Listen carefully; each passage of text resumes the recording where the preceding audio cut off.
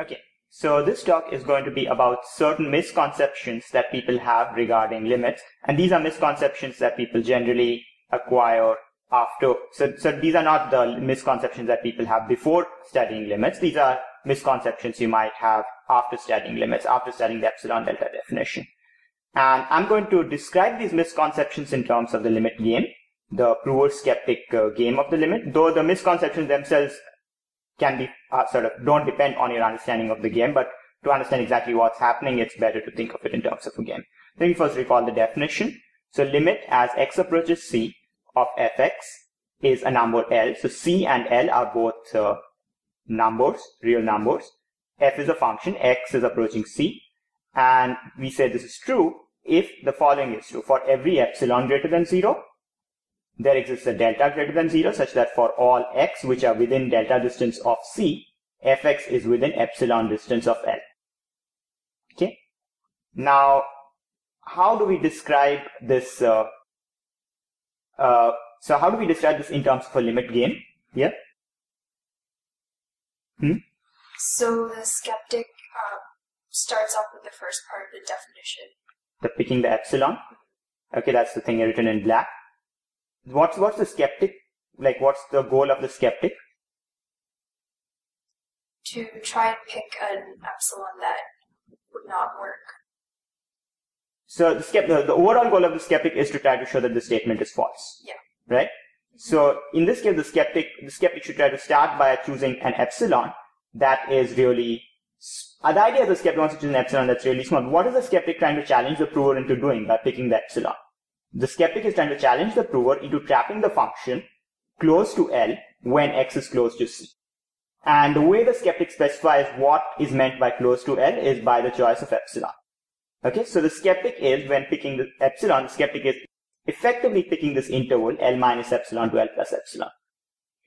Okay, and basically that's what the skeptic is doing. The prover is then picking a delta. What is the goal of the prover in picking the delta? The prover is saying, here's how I can trap the function within that interval. I'm going to pick a delta, and my claim is that if the x value is within delta distance of c except the point c itself, so my claim is for any x value there, the function is trapped in there. So the prover picks the delta, and then the skeptic tries to meet the prover's claim or test the prover's claim by picking an x, which is within the interval specified by the prover, and then they both check whether fx is within epsilon distance of L. If it is, then the prover wins. And if it is not, if this is not less than epsilon, then the skeptic wins. Okay. So the skeptic is picking the neighborhood of the target point, which in this case is just an open interval of radius epsilon. The prover is picking the delta, which is specifying the neighborhood of the domain point, except the point C itself. So it's an open interval centered at C, excluding C. And then the skeptic picks an x in the neighborhood specified by the prover, and if the function value is within the interval specified by the skeptic, then the prover wins. Now, what does it mean to say the statement is true in terms of the game? So it means that the prover is always going to win the game. Well, sort of. I mean, the prover may play stupidly. The prover can win the game if the prover plays well. So the prover has a winning strategy for the game. Okay. So the statement is true if the prover has a winning strategy for the game. That means the prover has a way of playing the game such that whatever the skeptic does, the prover is going to win the game. And the statement is considered false if the skeptic has a winning strategy for the game, which means the skeptic has a way of playing so that whatever the prover does, the skeptic can win the game. Or if the game doesn't make sense at all, maybe the function is not defined on the immediate left and right of C. The function isn't defined, then we cannot even make sense of the statement. So either way, if the skeptic has a winning strategy or the game doesn't make sense, the skeptic has a winning strategy or the game doesn't make sense, then the statement is false. If the prover has a winning strategy, the statement is true. So with this background in mind, let's look at some common misconceptions.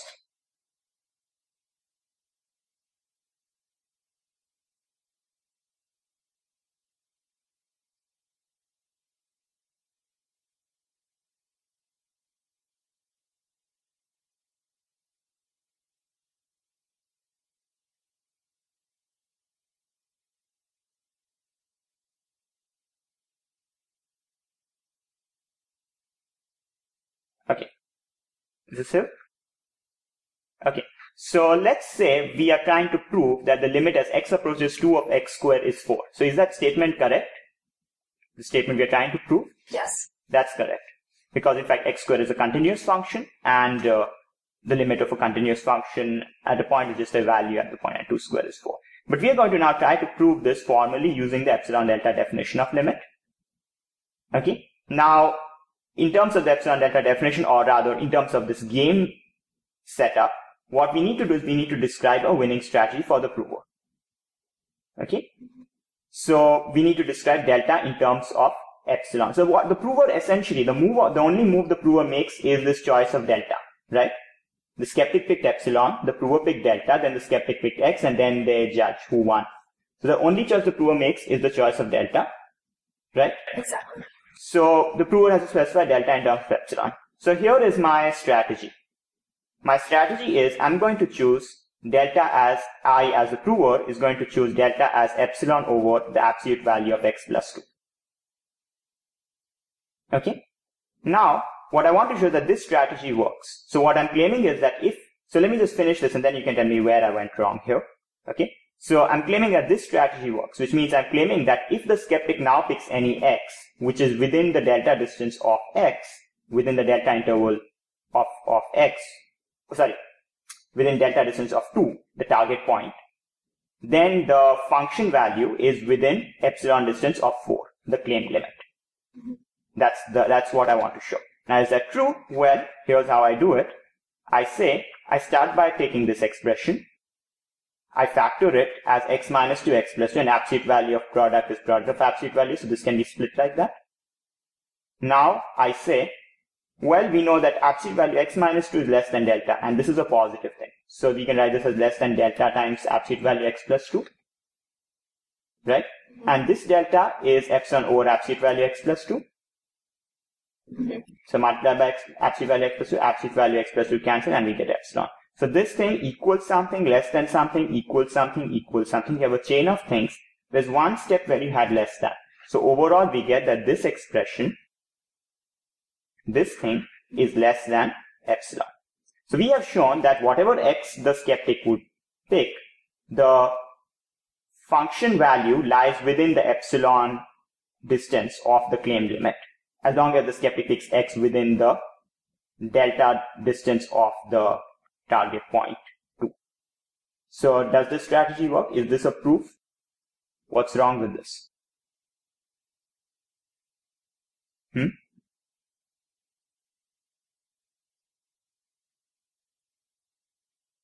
you think there's anything wrong with the algebra I've done here?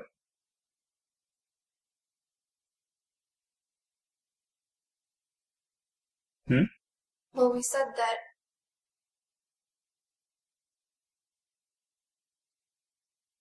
So is there anything wrong in the algebra here? This is less than delta. Delta is epsilon. So this part seems fine, right? yeah. There's nothing wrong in the algebra here. So what could be wrong? Our setup seems fine. If the x value is within delta distance of 2, then the function value is within epsilon distance 4. That's exactly what we want to prove, right? So there's nothing wrong sort of this point onward. So the error happened somewhere here. What do you think was wrong here? In this step, the strategy choice step. What do you think went wrong with the strategy choice step? Well, okay, so in what order do they play their moves? The skeptic chooses epsilon, then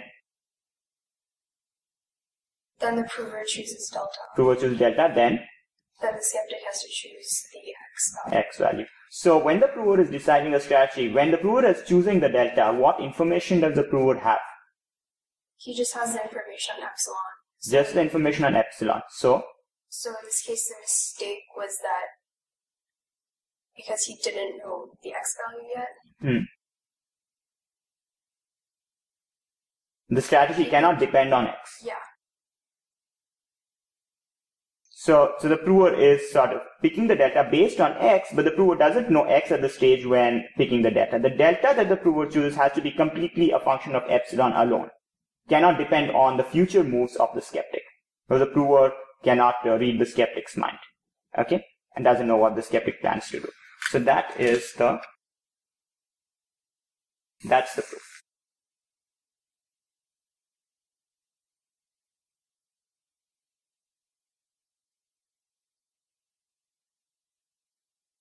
So I called this, can you see what I called this? The strongly telepathic prover. So, you know what I meant by that? Well, I meant the prover is sort of reading the skeptic's mind, right? It's called telepathy.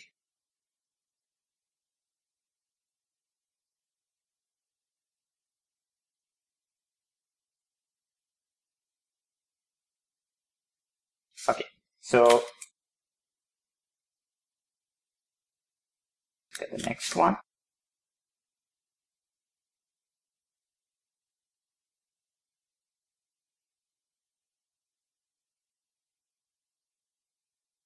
Okay, so this one says there's a function defined piecewise. Okay, it's defined as gx is x when x is rational and 0 when x is irrational. So what would this look like? Well, pictorially, there's a line y equals x, and there's the x-axis, and the graph is just the irrational x-coordinate parts of this line and the rational x-coordinate parts of this line. So it's kind of like both these lines, but only parts of them, right? Now we want to show that limit as x approaches 0 of gx is 0. So just intuitively, do you think the statement is true? As x goes to 0, does this function go to 0? Yes. Because both the pieces are going to 0. That's the intuition. Okay. So this is the proof we have here. So the idea is we again think about it in terms of the game. The skeptic first picks the epsilon. Okay. Now the prover has to choose the delta. But there are really two cases on x, right? X rational and x irrational. Mm-hmm. So the prover chooses the delta based on sort of whether the x is rational or irrational. So if the x is rational, then the prover just picks delta equals epsilon. And that's good enough for rational x, right? Because for rational x, the slope of the line is 1, so picking delta as epsilon is good enough. For irrational x, if the skeptic's planning to choose an irrational x, then the prover can just choose any delta actually, like just fix a delta in advance, like delta is 1 or something. Because if x is irrational, then it's like a constant function, and therefore like for any delta, the function is trapped within epsilon distance of the plane limit 0. Okay?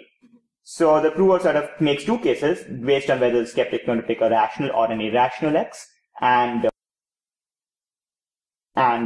based on that, if it's rational, this is the prover strategy. If it's irrational, then the prover can just pick any delta. So can you tell me what's wrong with this proof? So he's still kind of basing it on what the skeptic is going to pick next. Okay. So it's actually pretty much the same problem in a somewhat milder form. That is, the prover is sort of making cases based on what the skeptic is going to do next and choosing a strategy according to that. But the prover doesn't actually know what the skeptic is going to do next. So the prover should actually have a single strategy that works in both cases. So cases will be made to prove that the strategy works. So the prover has to have a single strategy. Now in this case, the correct way of doing the proof is just the prover can pick delta as epsilon, because that will work in both cases. Exactly. Yeah. But in general, if you have two different piece definitions, then the way you would do it is you would pick delta as the min of the deltas that work in the two different pieces, because you sort of want to make sure that both cases are covered. But the point is you have to do that, take the min and use that, rather than just say, I'm going to choose my delta based on what the skeptic is going to move next. Okay. So this is a milder form of the same misconception that was there in the previous in the previous example we saw.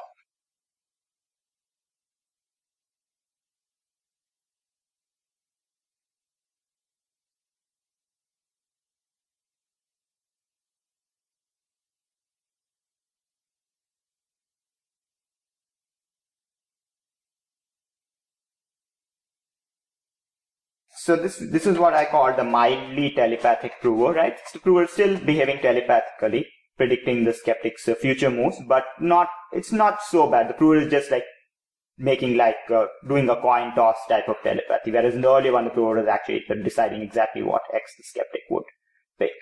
But it's still the same problem. And the reason why people have this misconception is because they don't think about it in terms of the sequence in which the moves are made and the information that each party has at any given stage of the game.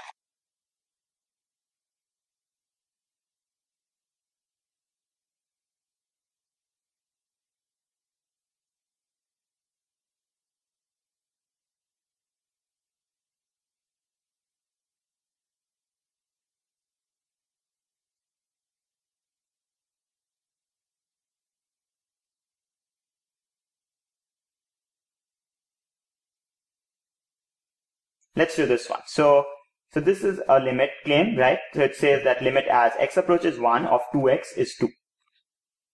Okay? So how do we go about showing this? Well, the idea is let's play the game, right? So let's say the skeptic picks epsilon as 0.1. Okay?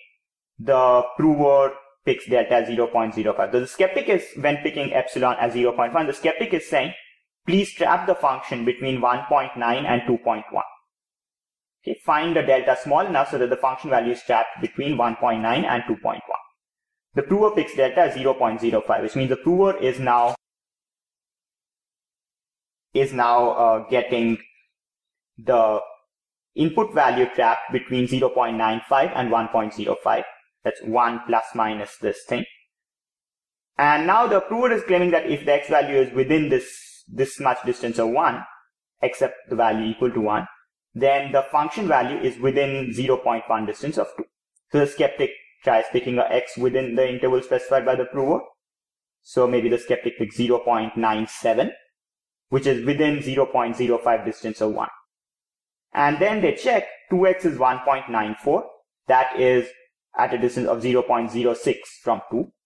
So it is within 0.1 of the claimed limit 2. So who won the game? If the thing is within the interval, then who wins? The prover. The prover wins, right? So the prover won the game, so therefore this limit statement is true, right?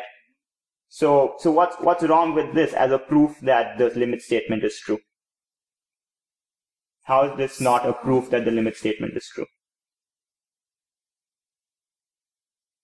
This, what I've written here, why is that not a proof that the limit statement is true? Because it's only an example for this specific choice of epsilon and x. Yes, exactly. So it's like a single play of the game, the prover wins. But the limit statement doesn't just say that the prover wins the game. It says that the prover has a winning strategy. It says that the prover can win the game regardless of how the skeptic plays. There's a way for the prover to do that. And this just gives one example where the prover won the game. But it doesn't tell us that regardless of the epsilon the skeptic picks, the prover can pick a delta, such that regardless of the x the skeptic picks, the function is within the thing. So that's the issue here. Okay. Now you notice, I'm sure you noticed this, but the way the game and the limit definition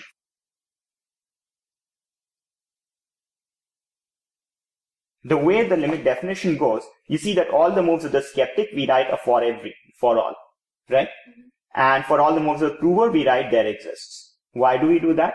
Because we are trying to get a winning strategy for the prover. So the prover controls his own moves, right? Exactly. So therefore, wherever it's the prover's move, it will be a there exists. Whereas wherever it's the skeptic's move, the prover has to be prepared for anything the skeptic does. So all those moves are prefaced with the for every. Okay, let's do one last one. By the way, this one was called you say you want to replay, which is basically just saying that just one play is not good enough. So if the statement is actually true, the prover should be willing to accept it if the skeptic wants a replay and says, I want to play it again. The prover should say, sure, and I'm going to win again. Right? That's what it would mean for the limit statement to be true. So let's do one last one. It's kind of pretty similar to the one we just saw, but with a little twist.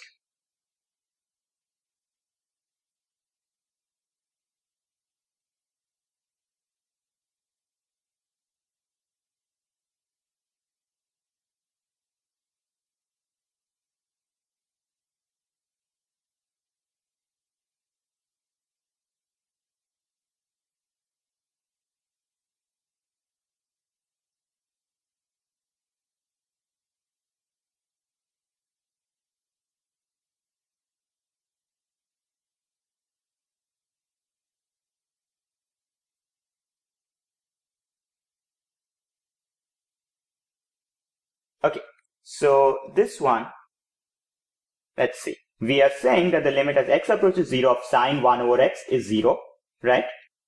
So let's see how we prove this. So is the statement true? Well, do you think the statement is true? As x approaches 0, would a sine 1 over x go to 0? So here's the picture of sine 1 over x.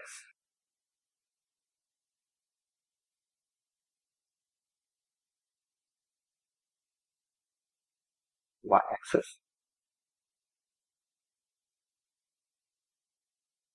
And it has it's an odd function, and it has this kind of picture. So does it go to 0 as x goes to 0? No. No. So you say that this statement is false, but I'm going to try to show it's true. So here's how I do that. So let's say the skeptic takes epsilon as 2. Okay, and then the prover, so epsilon as 2, so that's the interval of width 2 about the claimed limit 0. The prover picks delta as 1 over pi. And then this, whatever x the skeptic picks, right? So regardless of the x that the skeptic picks,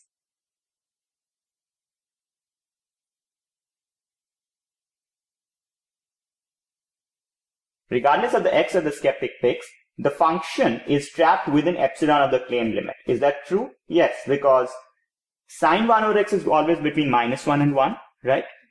And therefore, since the skeptic picks an epsilon of 2, the function value is completely trapped in the interval from -1 to 1. So therefore, it's import the trap within distance of 2 of the claimed limit 0, right? So this regardless of what the skeptic does, right? So it's not just saying that the prover won the game one time. It's saying whatever x the skeptic picks, the prover can still win the game, right? So it's kind of regardless of the x the skeptic picks, the prover has chosen a delta such that the function is trapped. It's completely trapped. Okay, so it's not an issue of whether the skeptic picked a stupid x. So do you think that this proves the statement? No, I mean in this case it's still dependent on the epsilon that the skeptic chose.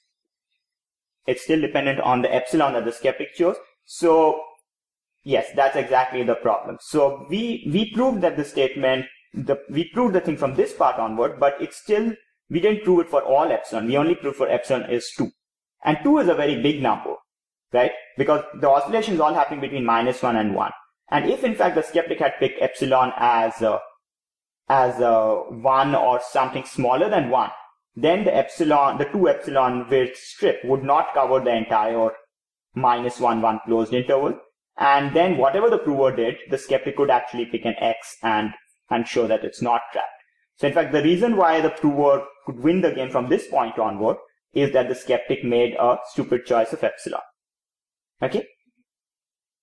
Okay. So in all these situations, all these misconceptions, the main problem is not keeping in mind the order in which the moves are made and how much information each player has at the stage where that move is being made.